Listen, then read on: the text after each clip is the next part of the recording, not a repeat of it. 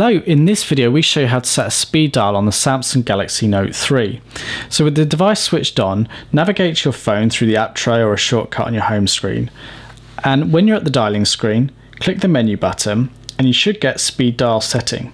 If you click into here, you'll see your speed dial configuration. Now we've got voicemail set for number 1 already, but you'll see that number 2 to 9 is free.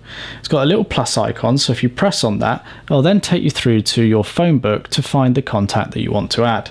Select one you want to add, and that contact will then be added to that speed dial. If I don't want that contact there anymore, I can press and hold on the contact and either remove or replace it.